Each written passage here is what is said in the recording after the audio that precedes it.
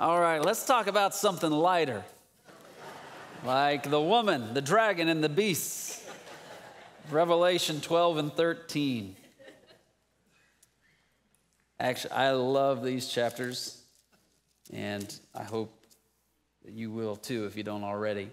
Today we're going to get into a couple of the most fascinating chapters in the book of Revelation, and again, there's some challenge in interpreting these rightly, but I think, again, they're easier than some of the other material we've already been through, and the picture they give us of present spiritual realities and battles is very enlightening.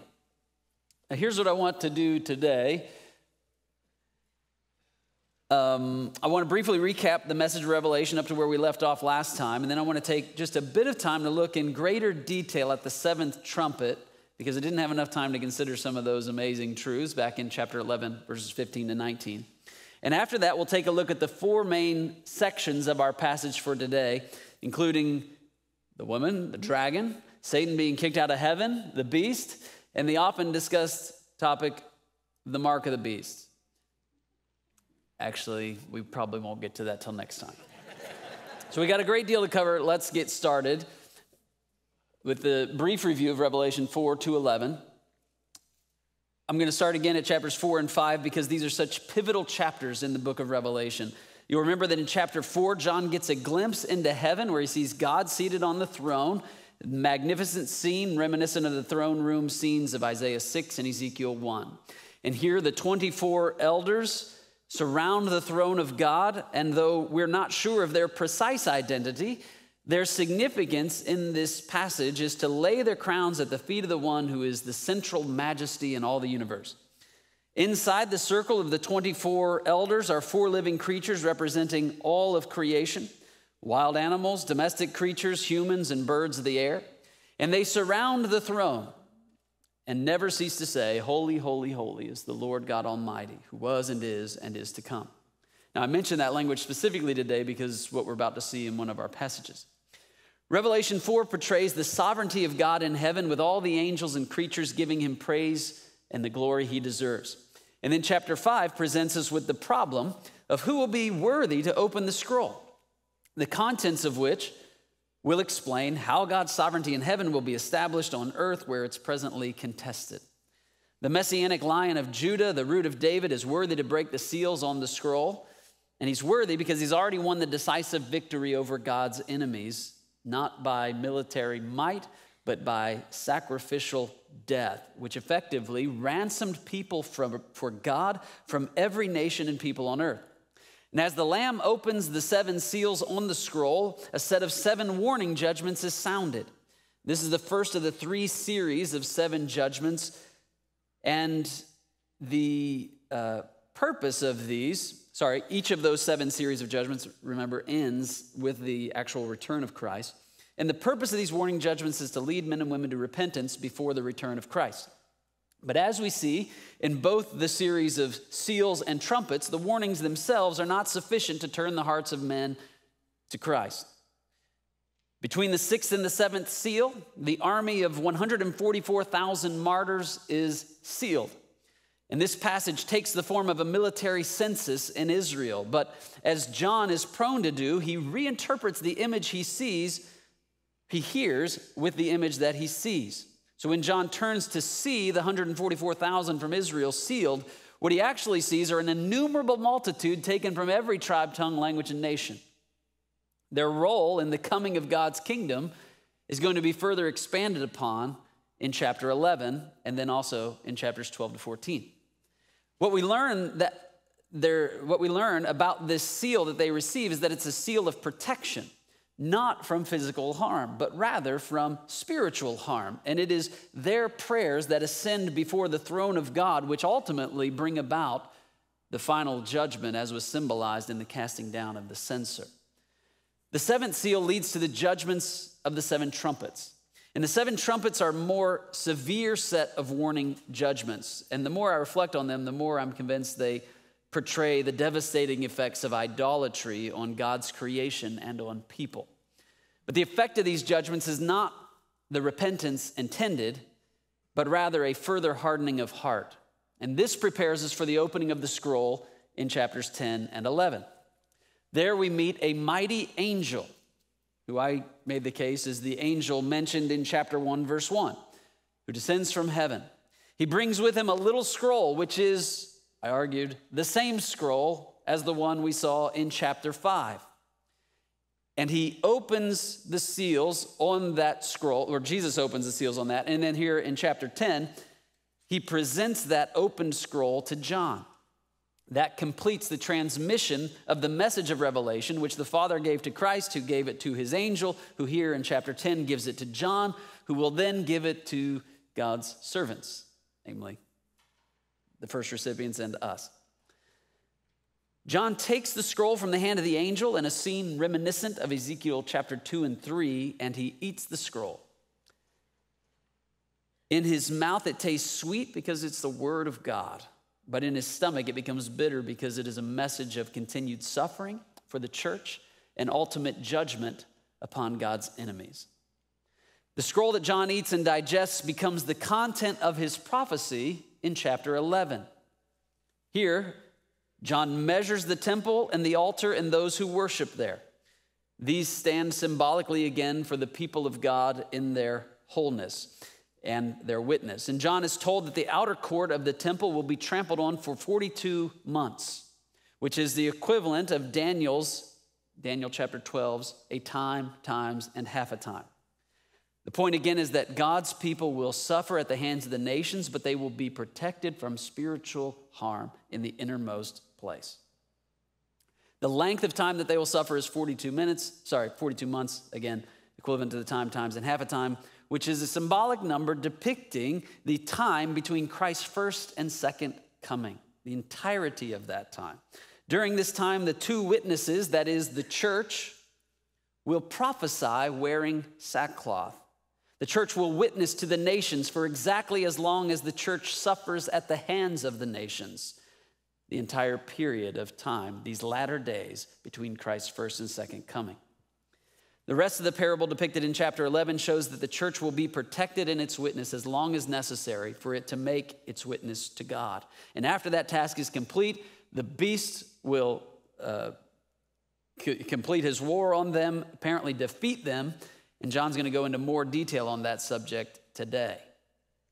No particular city is in view here when John mentions Sodom, Egypt, and Jerusalem, but rather every city in which the church testifies faithfully to the one true God will become the setting for the suffering of God's people as surely as Egypt was and Sodom was and Jerusalem was. After a period of time referred to as 3.5 days, the church will be raised to new life and God's judgment will be poured out on his enemies. The most important part of this vision is what we read in chapter 11, verse 13. The church's suffering witness and not judgments alone will be the key to bringing about the conversion of the nations and ushering in God's final kingdom upon earth. And that leads us to the seventh trumpet. So let's read Revelation 11, verses 15 to 19 to recall what we saw last time. And there we read, "Then the seventh angel blew his trumpet, and there were loud voices in heaven saying, 'The kingdom of the world has become the kingdom of our Lord and of his Christ, and he shall reign forever and ever.' And the 24 elders who sit on their thrones before God fell on their faces and worshiped God, saying, 'We give thanks to you, Lord God Almighty, who is and who was. For you have taken your great power and begun to reign.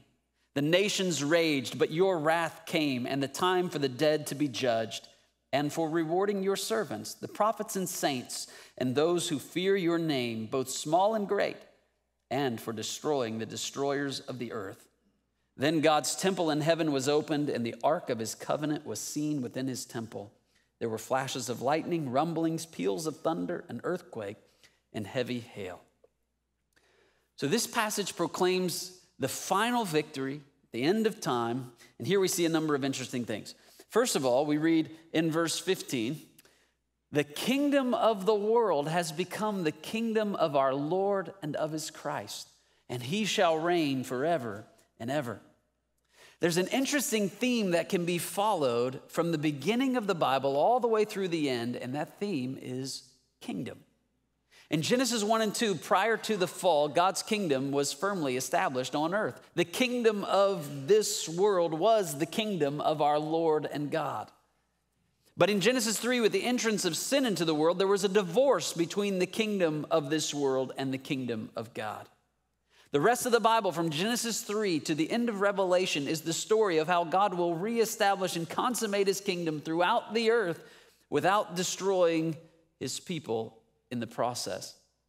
The death of Jesus Christ is the answer to the question, how can God remain holy and yet spare his people from the wrath they deserve? In the cross, God effectively defeats the opposition, but the final consummation of his victory awaits the return of Christ. His intention is that between the cross and the second coming, many will turn to him in repentance and faith and be spared the coming wrath. Here in this verse, John takes us to the end of all that history has been moving toward, the reuniting of the kingdom of God and the kingdom of the world. Now, this ought to have profound implications for how we live our lives today. God's reign is unquestioned in heaven at this very moment, and someday it will be unquestioned here on earth as well, when every knee bows and every tongue confesses that Jesus Christ is Lord. We are people who acknowledge by faith right now that God is not only king in heaven, but also the rightful king on earth as well. While there are many who would set themselves up as being the king of the earth, or at least their little portion of the earth, we must reject their claim to the throne and acknowledge the only one true king. Similarly, we must beware of our own tendency to want to usurp God's throne while he's away, because we confess that he is coming again. And those who have acknowledged his rule right now by faith, those who have abided by the laws of his kingdom now, even when it may cost them their lives for doing so, they will be rewarded when the king returns. But those who've usurped his throne, those who have acknowledged the reign of the usurpers, those who have elevated their own laws and customs and worship above the heavenly kings, for them there will be hell to pay.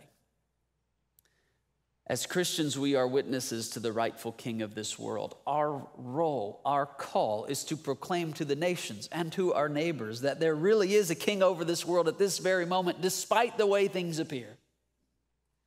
His reign is contested, but the resurrection of Christ is the proof that this king has won the battle for this earth. Today, he delays his return so that all will have the opportunity to accept his offer of pardon. But if any continue to reject his offer and oppose his rule and coming kingdom, then when he does come, he will be coming for you. Our lives also are to be a testimony to the fact that we believe there is a different king over this earth than the ones others are serving. Our lives are to be a picture of what life as a member of his kingdom is like, characterized by love and joy and peace and patience and kindness and goodness and faithfulness and gentleness and self-control. That's what his kingdom is like. Thus, as citizens of that kingdom, that's what we should be like.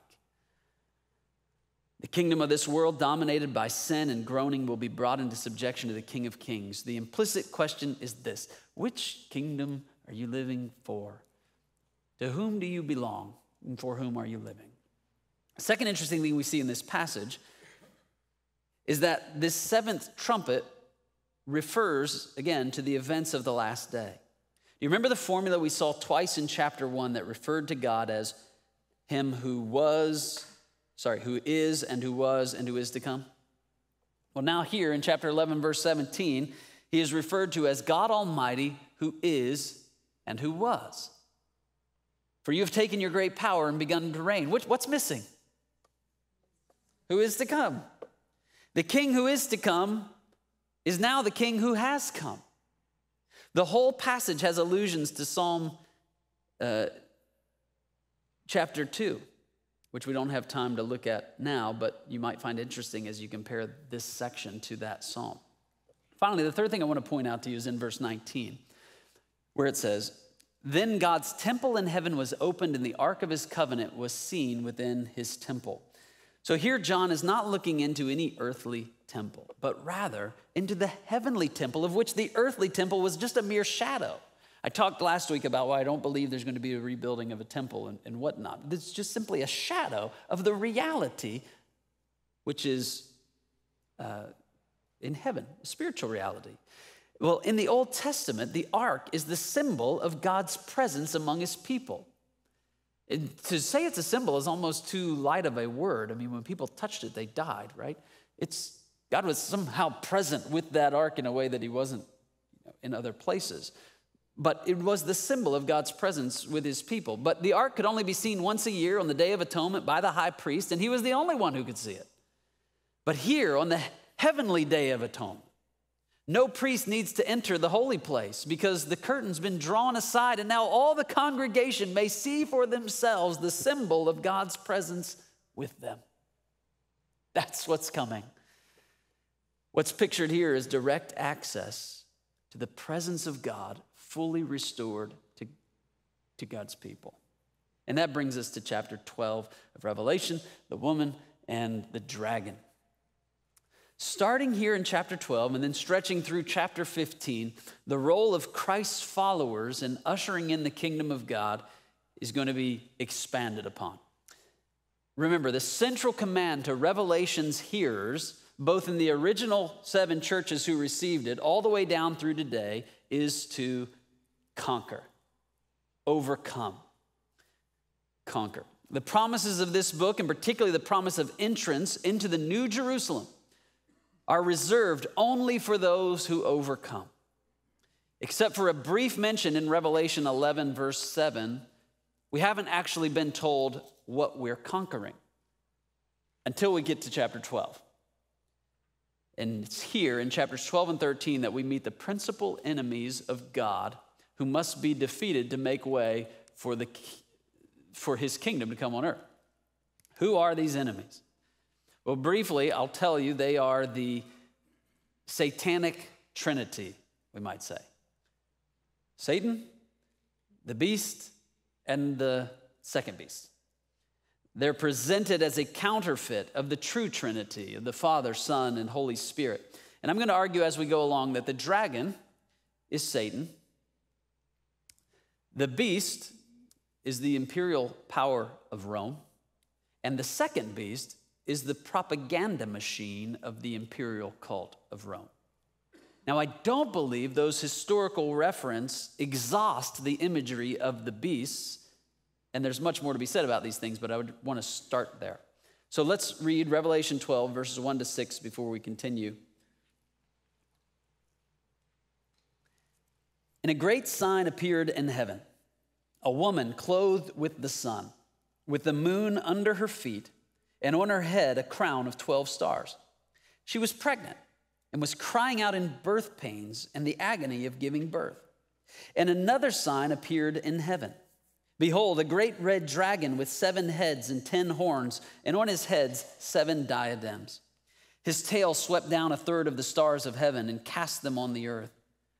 And the dragon stood before the woman who was about to give birth, so that when she bore her child, he might devour it. She gave birth to a male child, one who is to rule all the nations with a rod of iron. But her child was caught up to God and to his throne.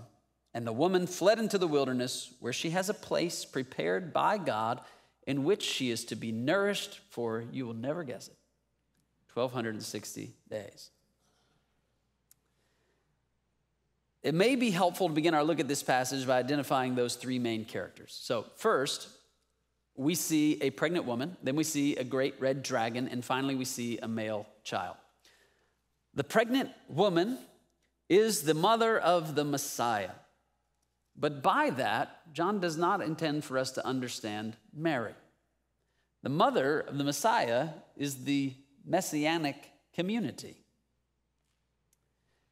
Here, the pregnant woman stands for God's chosen people, from whom the Messiah, and then through him the church, is born.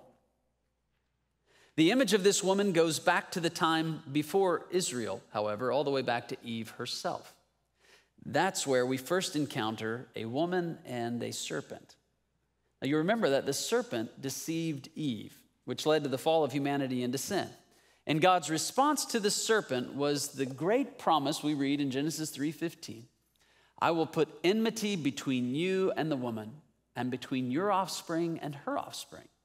He shall bruise your head, and you shall bruise his heel. So in that verse, God's people are promised that an offspring will come from the woman who will crush the serpent. The serpent of Genesis 3 is the dragon of Revelation 12. The offspring of Genesis 3 is the male child of Revelation 12. The offspring does come through Eve and also through Israel, and it is primarily the people of God as a whole that's in view here. Now in verse 2, we're told that she was pregnant and was crying out in birth pains and the agony of giving birth. Now there's an interesting similarity between this passage and one that we read in John chapter 16, verses 20 to 22, where Jesus is trying to prepare his disciples for the pains that are going to come through the final piece of his ministry. Jesus says, "Truly, truly, I say to you, you will weep and lament, but the world will rejoice.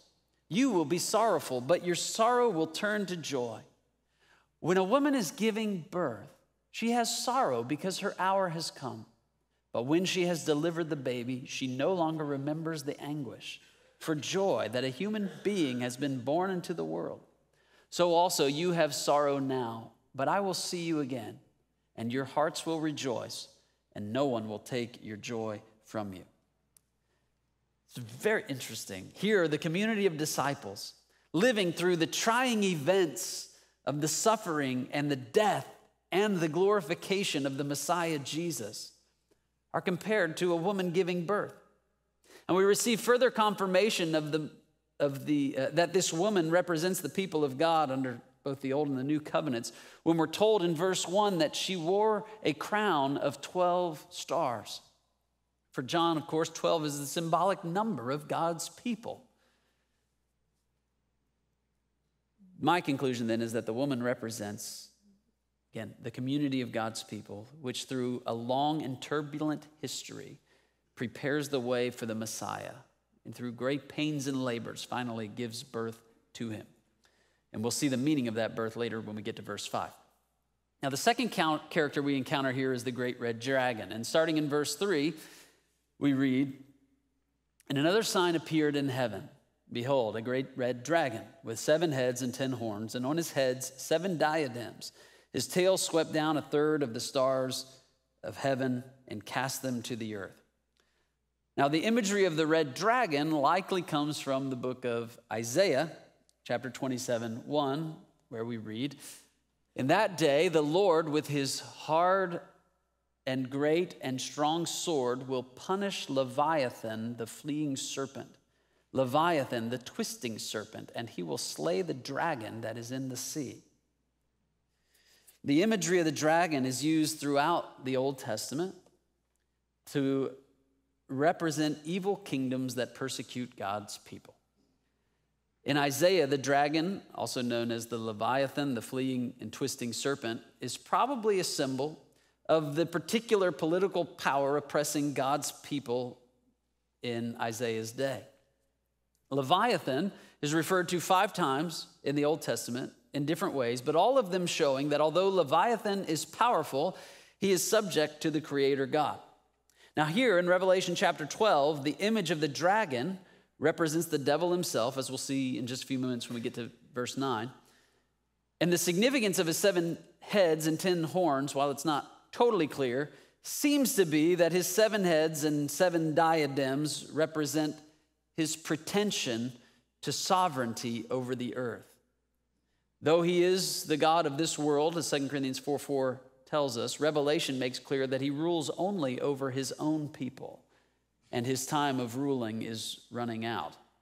And he knows it.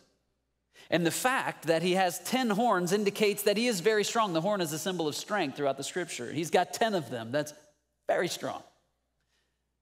But here I think is an important point for us to remember as well. Satan does indeed have a great deal of power, no doubt, but his power is only over those who belong to him. He's not your God.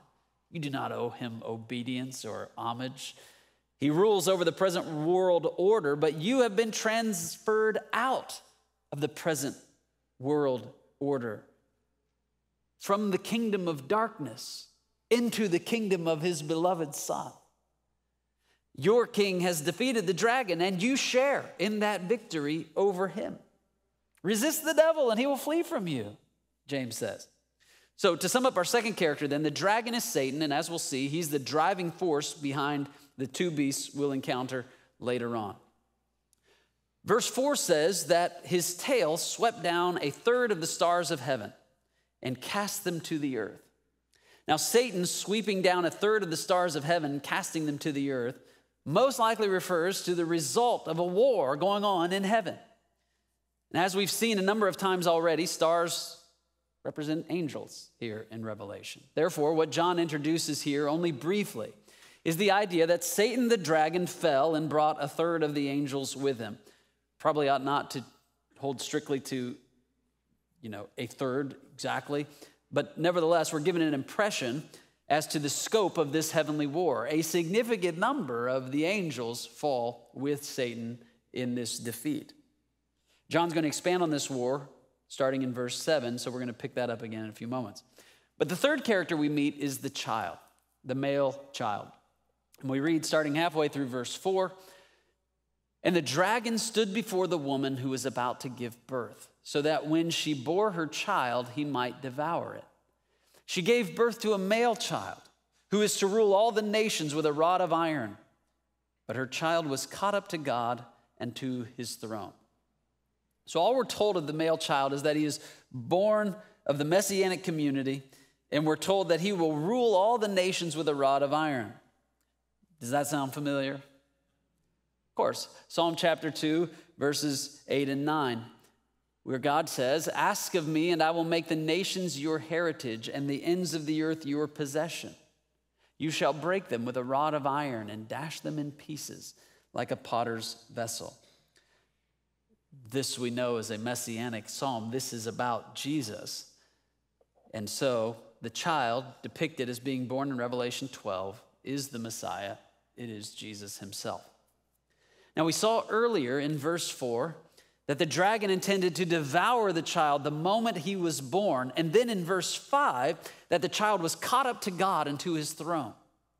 Now scholars disagree as to the precise meaning of the actual birth moment here. Some would argue that this is Christ's literal birth in Bethlehem, and that the dragon's attempt to devour him refers to Herod's killing of all the male children under 2 years old, and then the family's subsequent flight into Egypt where they were protected.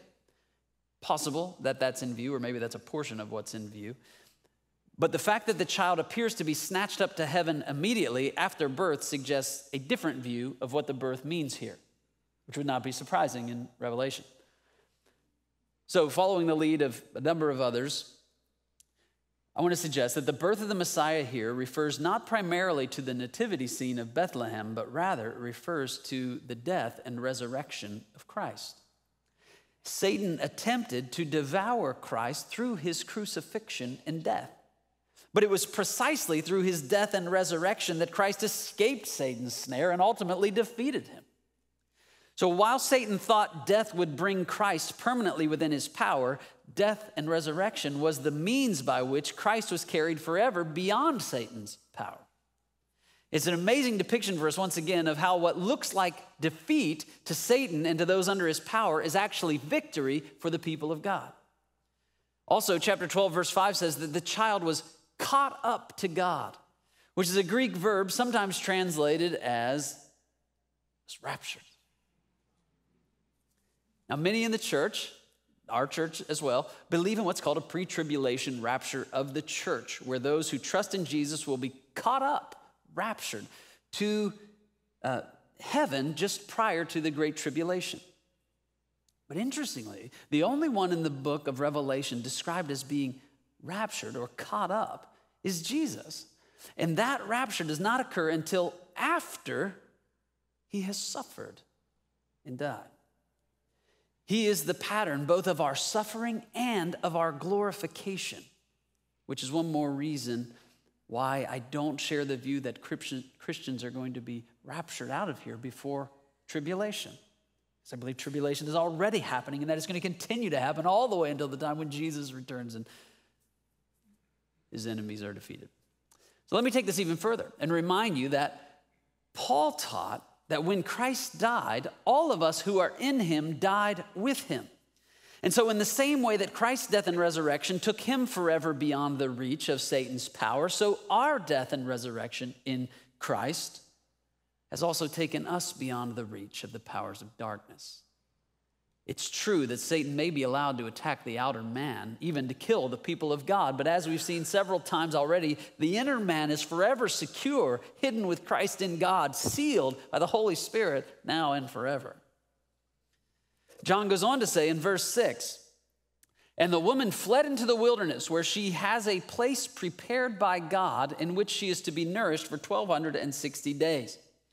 Now, the wilderness symbolizes testing and trial in the Bible, but it also symbolizes divine comfort and protection. You'll remember in the Exodus story that God delivered his people from the dragon Pharaoh by taking them where? Into the wilderness. And while for 40 years they were severely tested, they were also intimately cared for by God the entire time. So also the people of God are protected in the wilderness, though again, the protection does not imply that there will not be suffering. Rather, that Satan will not ultimately be able to harm any of God's own. And how long will the church be in the wilderness in which we are both tested and tried, but also intimately cared for by our God?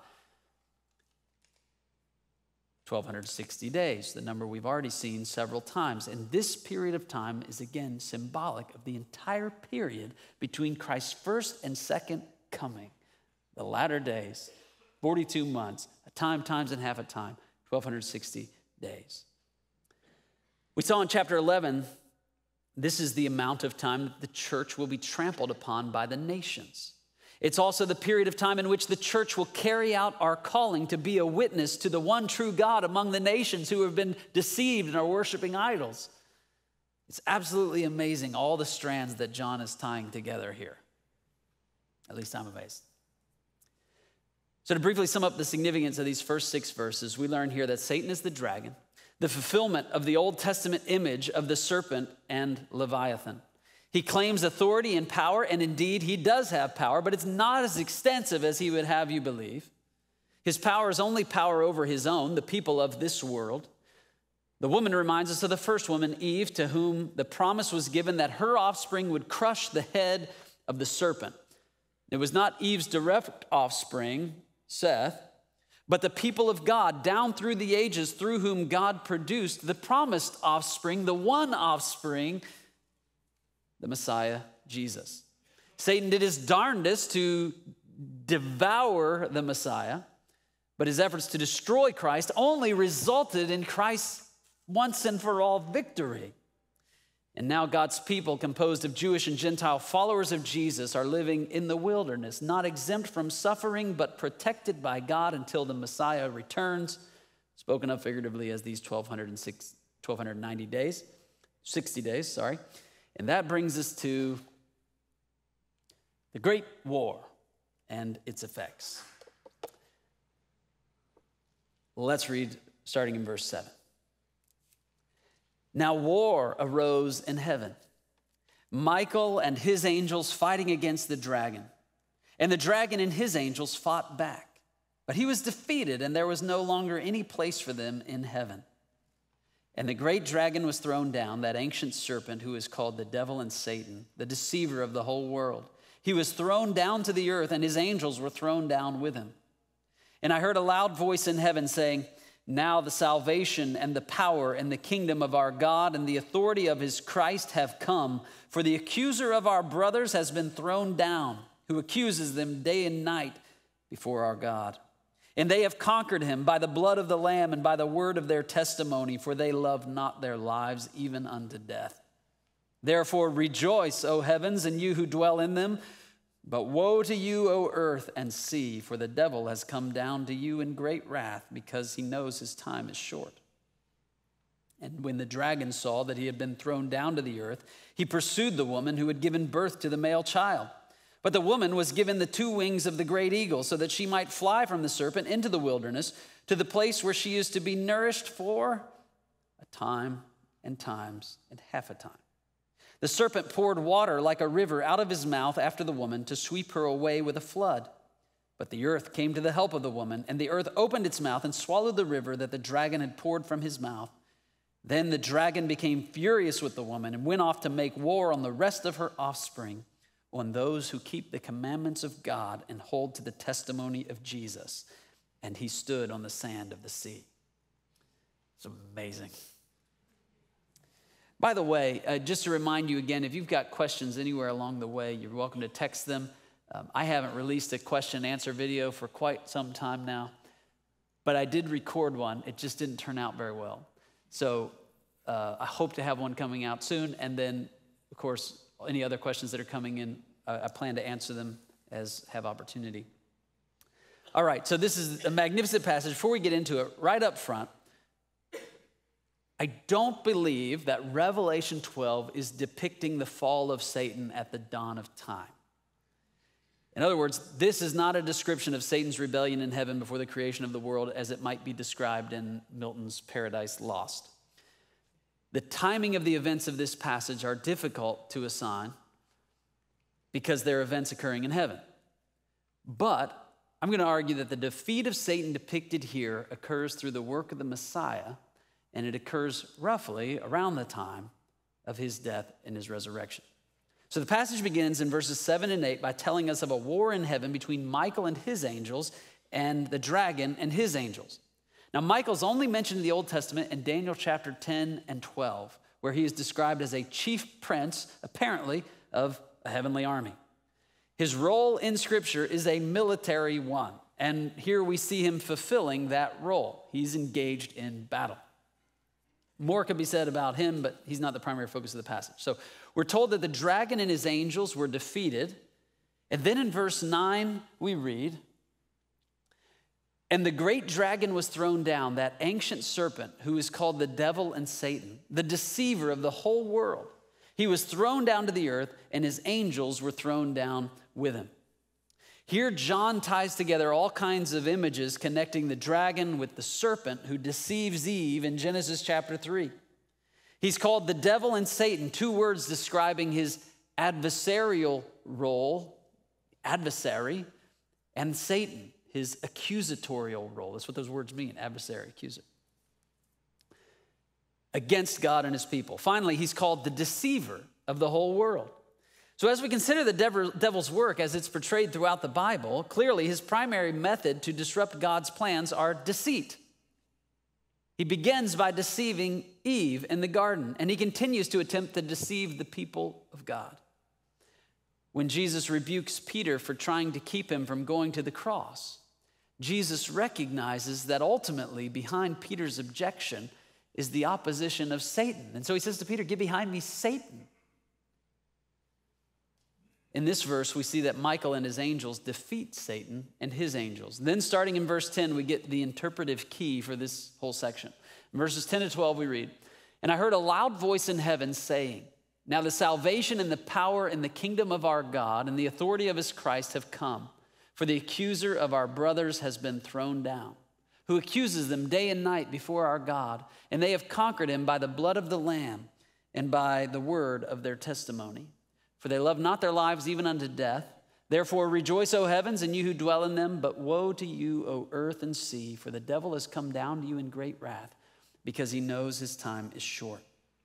As he's done a couple of times already, John describes for us elements from a common story in the Jewish tradition about an encounter between Satan and God's angels. But as he so often does, he takes the traditional story or idea and he recasts it in light of the gospel. So what we see then in this Christian interpretation of this battle is that the really significant story is not that of Michael and Satan in heaven, but the earthly story of Jesus Christ and his followers.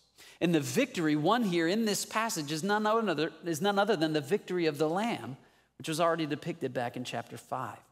And as in chapter 5, the victory described here is won through Christ's death and his resurrection. This is made plain in verse 10, where the voice says, "Now the salvation and the power and the kingdom of our God and the authority of his Christ have come, for the accuser of our brothers has been thrown down, who accuses them day and night before our God." Satan, the accuser of the brethren, has been defeated at the cross. Now think about Paul's words in Colossians chapter 2.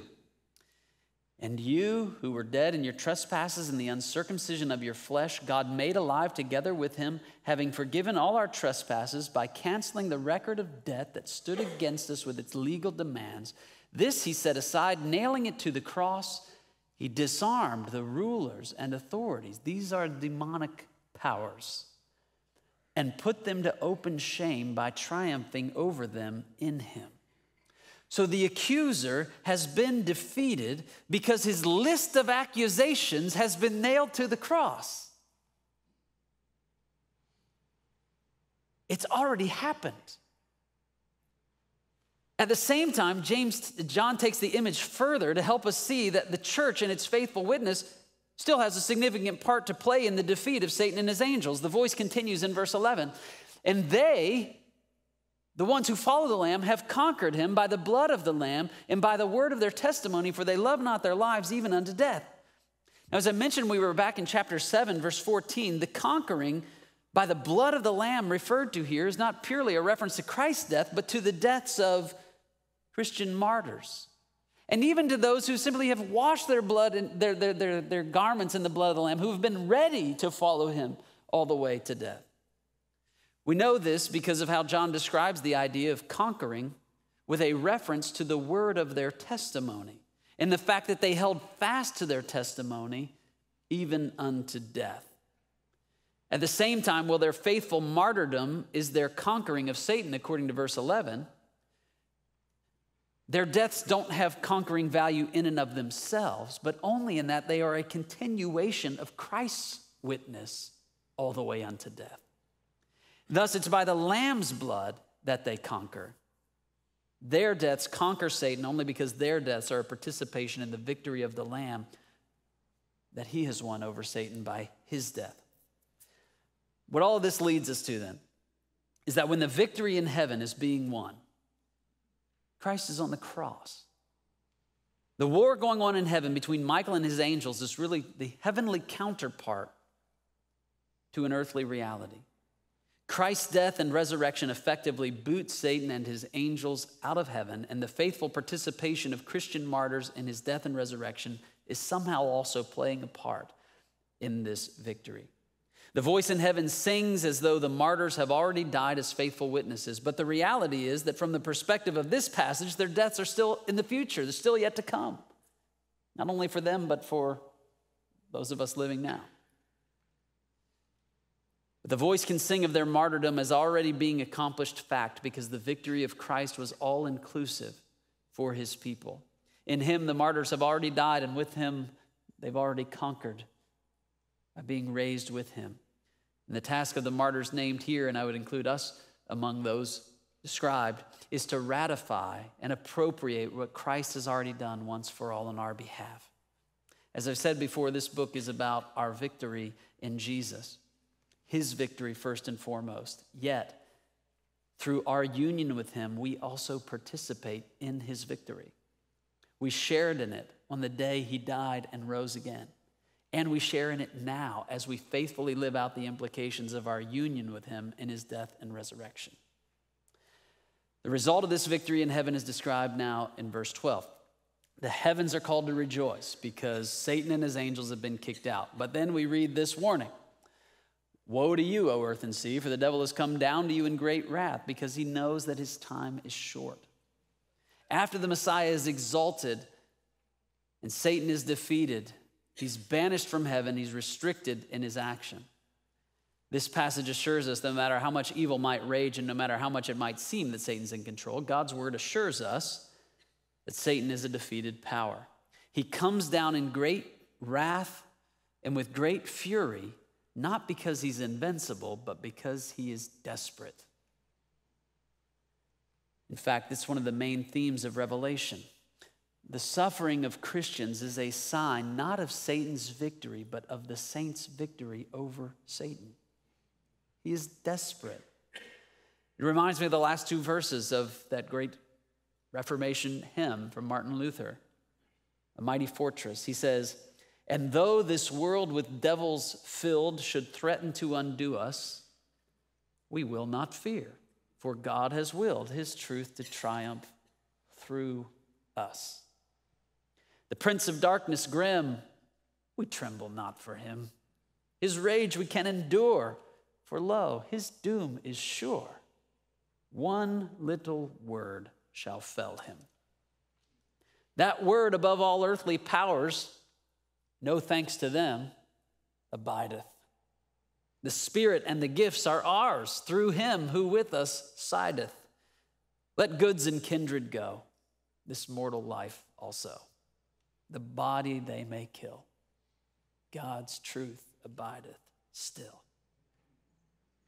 His kingdom is forever. Does it not seem as though Martin was reading right through Revelation as he penned that magnificent hymn? He was actually reading through Psalm 46, but he certainly knew about this passage in Revelation as well. We can endure the rage of Satan because his time is limited and his doom is sure. Having said that, we continue in verse 13, where the story of the woman and the male child, which was introduced in verses 1 to 6, is now further explained for us. Do you see what's in Revelation? This is what happens. Oftentimes something is introduced, then we go to something else, and then we come back around and we see something else in another light or with further expansion. This is happening repeatedly throughout the book. We read in verse 13, and when the dragon saw that he had been thrown down to the earth, he pursued the woman who had given birth to the male child. After his defeat, the devil now goes after the people of God, just as we see him doing all over the world, even still down to this day. And then in verse 14, we read, but the woman was given the 2 wings of the great eagle so that she might fly from the serpent into the wilderness, to the place where she is to be nourished for a time, times, and half a time. Again, I believe this verse is actually parallel to what we saw back in verse 6. We've already read it. But the second time through gives us more information. Just as before, the flight of the Israelites away from Egypt and the dragon Pharaoh is recalled here through the mention of the wings of the great eagle. Why do I say that? Because of what we read in Exodus 19, verse 4. God speaking through Moses to his people, he says, you yourselves have seen what I did to the Egyptians and how I bore you on eagle's wings and brought you to myself. John connects the first exodus of the people of God out of Egypt with the new exodus of the people of God through the ministry of Christ. It's amazing. As we already saw in verse 6, God delivers the woman or his people into the wilderness where she is to be nourished for a time and times and half a time. This again is a reference to God's care and protection for the period of tribulation stretching from Christ's first coming to his second coming, our time. In verses 15 and 16, the serpent is said to have tried to sweep the woman away with a flood. And then John interchanges the word dragon for the serpent. Clearly, these are both referring to Satan. Whatever the details are of this plot of Satan and what it meant that he's trying to wash them away with the water and so on, maybe again pointing us back to the Exodus, it's foiled by God. And it only makes Satan madder that he can't ultimately do harm to the people of God. We then read in verse 17, then the dragon became furious with the woman and went off to make war on the rest of her offspring, on those who keep the commandments of God and hold to the testimony of Jesus. And he stood on the sand of the sea. So who does the rest of her offspring refer to if the woman already refers to the people of God? I think the best answer is that the woman represents the people of God from the heavenly perspective, we might say, and her offspring refer to God's people before the cross, and the rest of her offspring are his people on this side of the cross. And this is exactly where we come in as observers of the story. If you remember in Genesis 3:15, it went like this: I will put enmity between you, serpent, and the woman, and between your offspring and her offspring. The offspring of the woman is first of all Christ, but John says here that the offspring is also those who keep the commandments of God and hold to the testimony of Jesus. The offspring of Satan is about to be revealed in chapter 13. But you are also his offspring. And perhaps what Paul is talking about in the book of Romans is precisely this, that the God of peace will soon crush Satan underneath your feet like a serpent. The offspring of Satan is about to be revealed in chapter 13, and thus what we will see in Revelation and in the world is the conflict played out between the offspring of Satan and the offspring of the woman, of which you are a part if you follow Jesus. Let's talk about the first beast. Actually, almost done. So we move on to chapter 13, and we encounter for the first time the dreaded beast of Revelation. You may remember in Revelation 11:7, we were told that after the witnesses finished their testimony, the beast would rise up and conquer them. Here in chapter 13, we get a better understanding of who that beast is. So it's another picture of here's something is introduced. We come back around later, we get more information that fills out the picture. And now we get a better understanding not only of who the beast is, but of what the conquering of God's people entails. Chapter 12 ended with the dragon standing on the shore of the sand of the sea, and the implication is that he's the one who's going to summon forth the beast of chapter 13. So Revelation 13, starting in verse 1. And I saw a beast rising out of the sea with 10 horns and 7 heads, with 10 diadems on its horns and blasphemous names on its heads. And the beast that I saw was like a leopard. Its feet were like a bear's, and its mouth was like a lion's mouth. And to it the dragon gave his power and his throne and great authority. One of its heads seemed to have a mortal wound, but its mortal wound was healed. And the whole earth marveled as they followed the beast. And they worshiped the dragon, for he had given his authority to the beast. And they worshiped the beast, saying, "Who is like the beast, and who can fight against it?" And the beast was given a mouth, uttering haughty and blasphemous words, and it was allowed to exercise authority for 42 months. It opened its mouth to utter blasphemies against God, blaspheming his name and his dwelling, that is, those who dwell in heaven. And it was also allowed to make war on the saints and to conquer them. And authority was given it over every tribe and people and language and nation, and all who dwell on earth will worship it.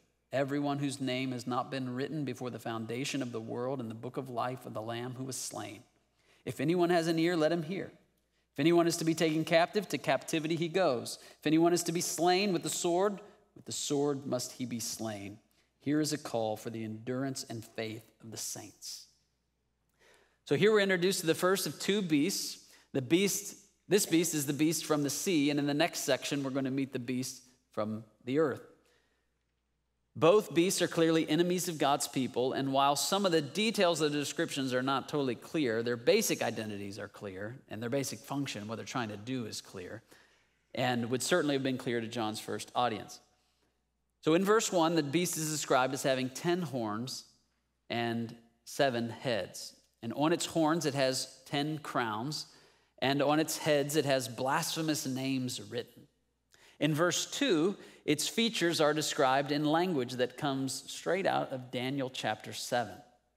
Though we don't have time to look at that passage, you may find it enlightening to look at later on after this tonight. Suffice it to say that in Daniel 7, 4 beasts are portrayed as coming out of the sea. And these beasts represent various idolatrous kingdoms. Now, that's a major understatement about what's happening in the book of Daniel, chapter 7, but it'll have to suffice for now. What we see here in Revelation appears to be, if you were to go back and read the Daniel 7, what appears here is like the sum of the 4 beasts in Daniel. Perhaps the 4th of Daniel's beasts is portrayed as having swallowed up the first 3 or something like that. In Jewish writings, the 4th of Daniel's beasts was already identified with Rome. And so it's quite likely that John is alluding to that here. The fact that elements of the first 3 beasts are present in the 4th beast suggests the extreme fierceness of the beast. Now, given the beast's connection to the 4 beasts of Daniel, what John sees rising from the sea is the ultimate rebellious and arrogant empire, the living incarnation of everything opposed to God and his people. Because of this, the vision John has here is able to speak afresh to each new generation seeking evidence of the beast in their day, including our day. But for John's first readers, there's little doubt they would have understood the first beast to represent the Roman Empire and its imperial power, and the second beast to represent the imperial cult or emperor worship and everything that was connected with that. At the end of verse 2, we read the source of its authority. And to it, the dragon gave his power and his throne and great authority. So this beast is from the dragon. It has the power and authority of the dragon itself. In verses 3 and 4, we learn that the beast can do miraculous things, and consequently, the people of earth worship both the beast and the dragon who gave it its authority. In verse 5, we're told that the beast will be allowed to exercise authority for 42 months. Again, the same number that indicates the span of time between Christ's first and second coming. So while the beast does represent Rome and its demonic demand for worship and utter allegiance, the fact is that its authority, the authority of the beast, spans the entire time of the church's conflict and suggests that this beast is every power that demands the worship that only God deserves. Looking at verses 7 and 8 in their entirety, it says, also, it was allowed to make war on the saints and to conquer them, and authority was given it over every tribe and people and language and nation, and all who dwell on the earth will worship it. Everyone whose name has not been written before the foundation of the world in the book of life of the Lamb who was slain. Here we're told again what we already saw again in 11 verse 7, that the beast will be allowed to make war on the saints and to conquer them. All those who do not belong to Christ will worship the beast. Perhaps it's worth a pause here to mention again a point that Revelation makes very clear. In the cosmic battle between God and his enemies, there is no neutrality. There's no Switzerland in the cosmic battle. You are either on his side or you are against him. This is not the case just in some future tribulationary period. John is describing the current state of things. The beast is already doing his work. He has been and he will continue until Christ's return. If you do not belong to the Lamb, you are worshiping the beast, a cheap and wicked imitation of God. Furthermore, Christians are called to be distinct by not participating in the worship of this blasphemous beast. Many things, including governments, will demand your worship. Our materialist culture demands that you participate in worshiping what money can buy, but you are called to worship the one true God and none of the false imitations. Now, what does it mean that the beast will be allowed to make war on the saints and conquer them? We've already seen that Christians are called to conquer, and they have conquered the dragon and are now to conquer his offspring, the beast. But we're told that the beast conquers them.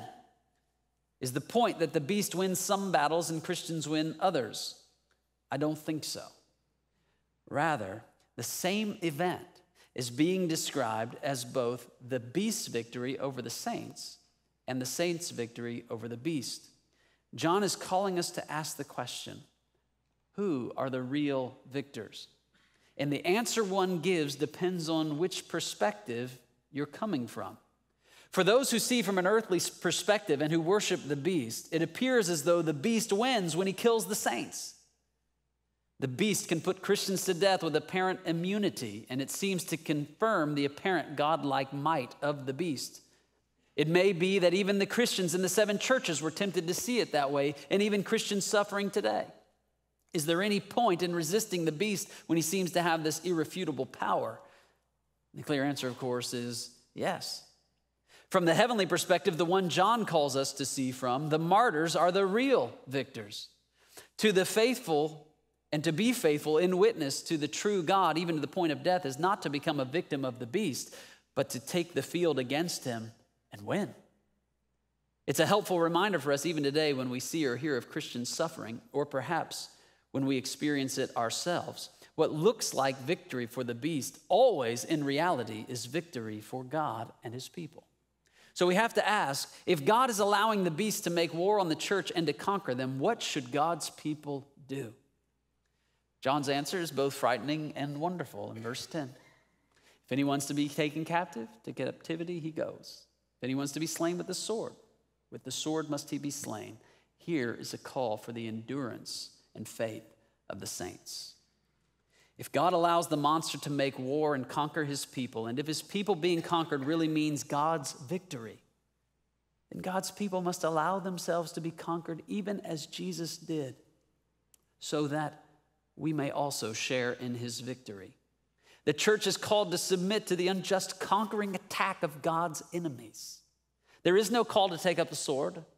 There's no call to resist, except to stand firm in your faith.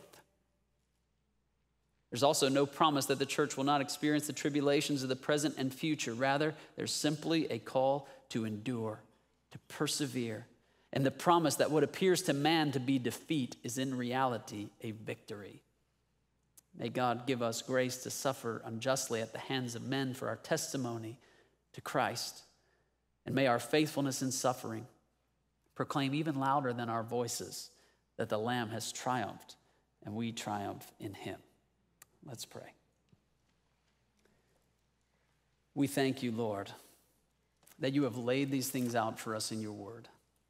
And though they're not all likewise easy to understand, the overall message is plain. You have called us to overcome by the blood of the Lamb and the word of our testimony, to be faithful even unto death to you, to proclaim that there is a rightful king, no matter how crazy this world is, that you are there.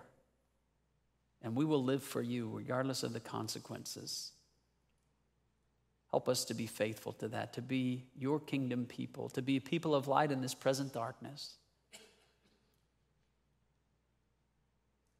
And Lord, when it entails suffering, may we be faithful to continue. And for our brothers and sisters for whom it entails suffering today, we pray that you will help them to be faithful and to know that what may feel like defeat is the ultimate victory in Jesus. It's in his name we pray. Amen. Not even 8 o'clock. Pretty good.